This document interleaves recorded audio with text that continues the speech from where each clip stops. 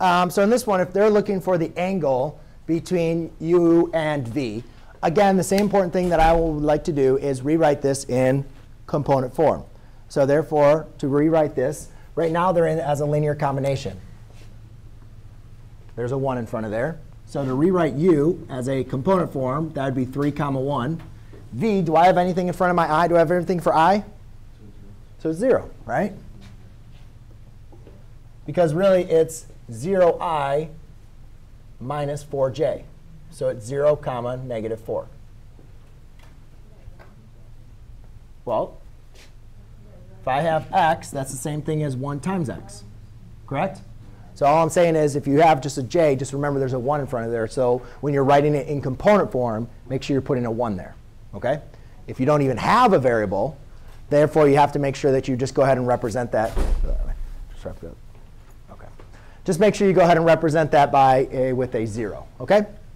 So now, if you guys look at the formula here, we have the cosine of theta equals the dot product of u and v and the magnitude. So therefore, the first thing we need to do is do the dot product of u dot v. So therefore, that's going to be 3 times 0 plus 1 times negative 4. That's 0 plus negative 4. That equals negative 4. Does everybody see that? OK. Now we need to figure out what the magnitude of u is. Well, that's going to be the square root of 3 squared plus 1 squared, which equals the square root of 10.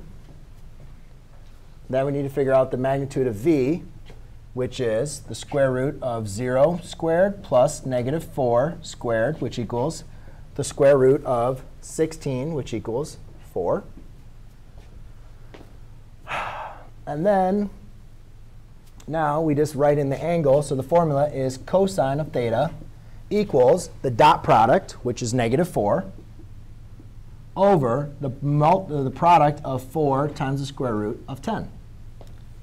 Now, obviously, we could simplify this. So therefore, it's going to be theta equals cosine inverse of negative 1 over the square root of 10. Does everybody see how the 4 is divided to 1? And I'm left with this, right? Because you want to solve for theta, so you got to use cosine inverse. So now, I'm just going to take my calculator. And I'll do cosine inverse of negative 1 divided by the square root of 10.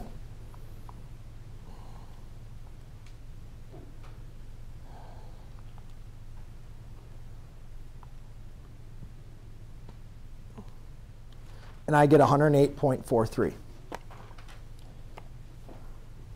So depending on how I ask for it,